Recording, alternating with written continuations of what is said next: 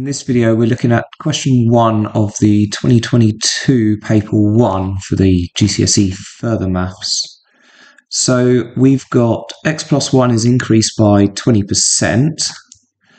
Its value is now the same as x plus 6. Work out the value of x. So this Q here of it being the same means we are going to form an equation.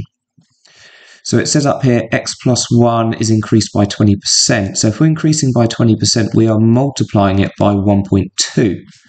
So we're going to have 1.2 multiplied by x plus 1 is going to equal x plus 6, because these two things, this being increased by 20% and x plus 6, have to be the same. So now we got an equation, we can solve it. So we're going to expand our brackets. 1.2 times x is 1.2x.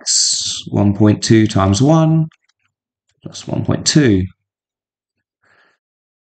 And that still equals x plus 6. So when we got x's on both sides, I like to say get rid of the least amount of x. And in this case, the least amount of x is x. So we're going to take away x from both sides. 1.2 take away 1 is going to be 0.2. We've still got a plus 1.2x. Those cancel out and it leaves us with just 6.